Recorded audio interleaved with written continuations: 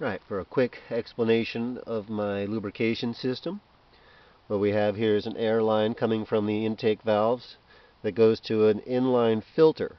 Inline filter removes the unwanted moisture and oil from the compressor.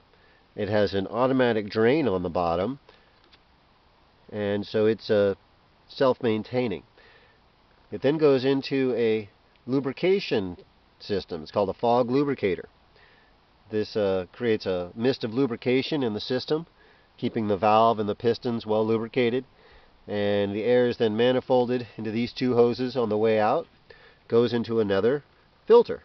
So the filter then collects the lubrication in it, and what I've done is retapped the bottom of it and retapped the top of this so that I connected the two, and underneath this hose clamp is a check valve.